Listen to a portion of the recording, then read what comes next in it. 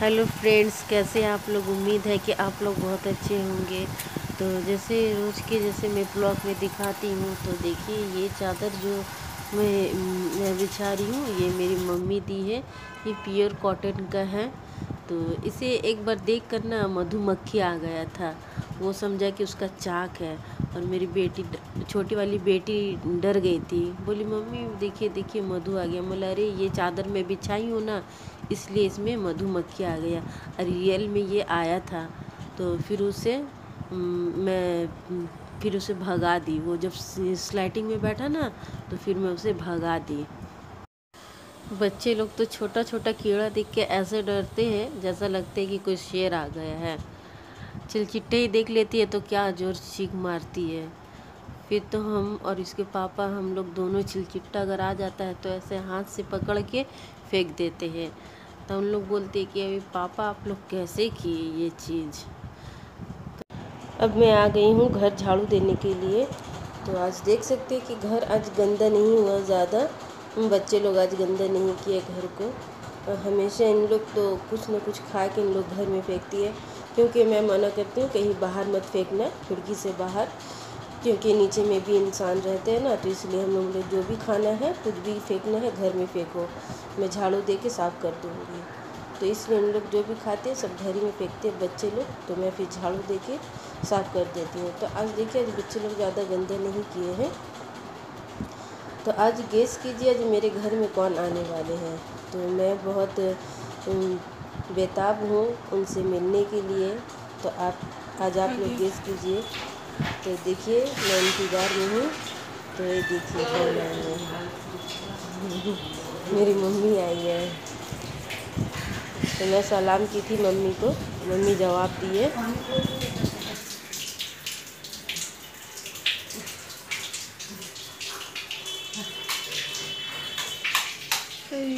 पंखा जा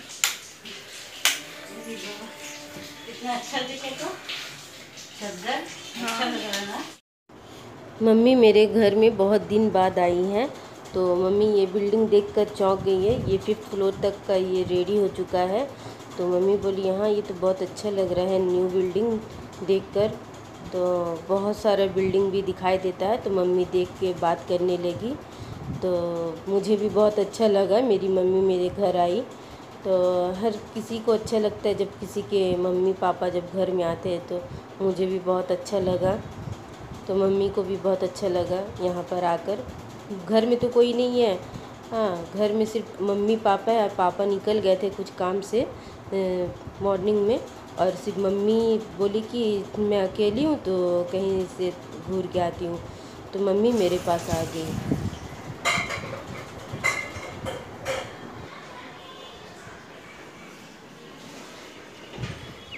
माँ एक गाछ पानी दी। धूपे तो दीबी ना पानी मोड़े या गाछ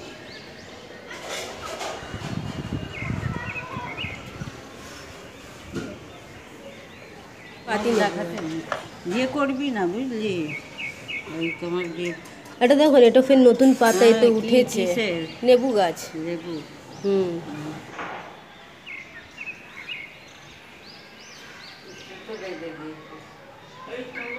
হ্যাঁ, এইসব রশ্মি বেঁধে দিয়েছি না, এটা তো বড় একটা হয়। হালকা করে বেঁধেছি, এটা তো ঝুলে যাবে এই জন্য হালকা এটা। করে হ্যাঁ হালকা করে বেশি আছে। চেপে বাঁধতে গেলে আবার বাড়বে না গাছ। এটা ওখান থেকে বরবটি মরে গাছ, যাবে। এটা বরবটি গাছ। বরবটি হ্যাঁ, এটা অ্যালোভেরা, এটা ছোট।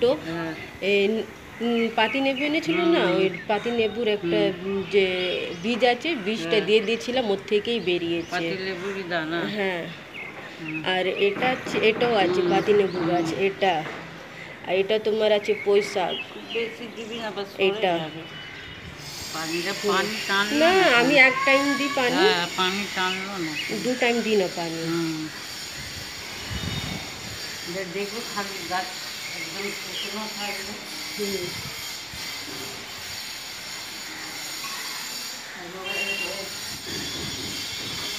ওখানে দেখছো, ওখান দিয়ে এই দেখো ওই ব্রিজ দেখা দিচ্ছে, দেখো এখান থেকে ব্রিজ দেখা যায়।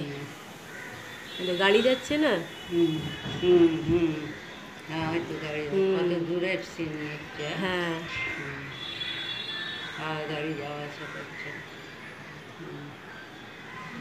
কত सुंदर लगे गाड़ी देखे। ऐसा बोलबे ना, हम जब भी देखते ना अम्मी गाड़ी जा रहा है तो हमको थोड़ा सा घूरने का दिल करता है। बोले हाँ। আর এখানে এসব না, এটা কি করলাম এসব দেখো, এটা পাতা উঠছে না, নতুন নতুন পাতা নিয়ে এই গাছে। গাছ কাউয়া ভেঙে হ্যাঁ হ্যাঁ, কাক সব চিড়িয়া চিড়িয়া কাক সব খেয়ে নিচ্ছে। এই জন্য আমি এটা এটাকে একটু বেঁধে দিয়েছিলাম সুতো পুরো। ঠিক করে ভালো কালো সুতো আছে, নজরও লাগবে না।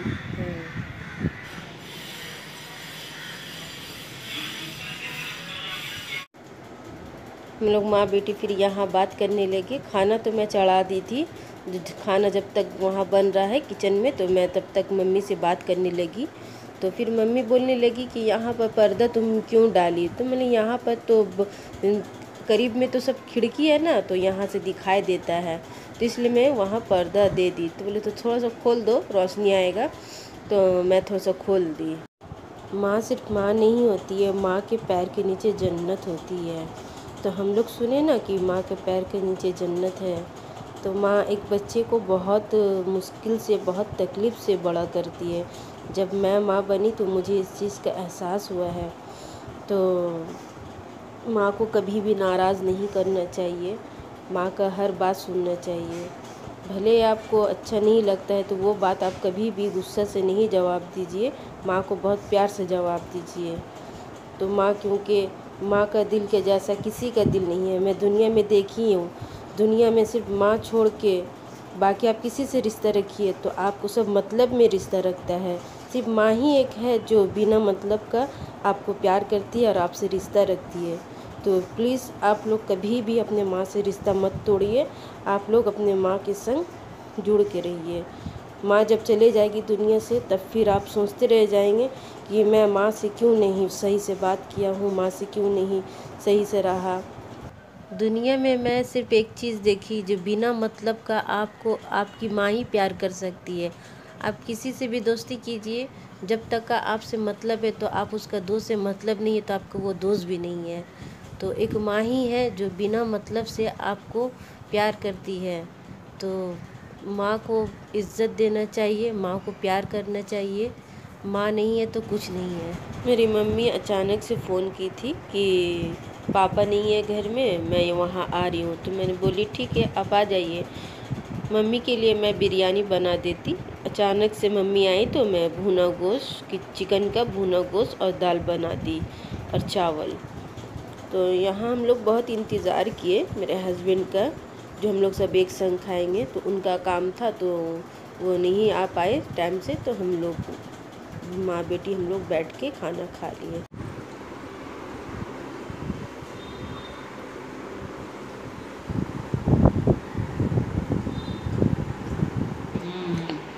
अब लोगों को बिरयानी का ही आदत लगी है। खाना खाने के बाद फ्रेंड्स अब हम लोग आम खाएंगे। तो मेरा और अम्मी का खाना हो चुका है तो हम लोग आम खा रहे हैं अभी।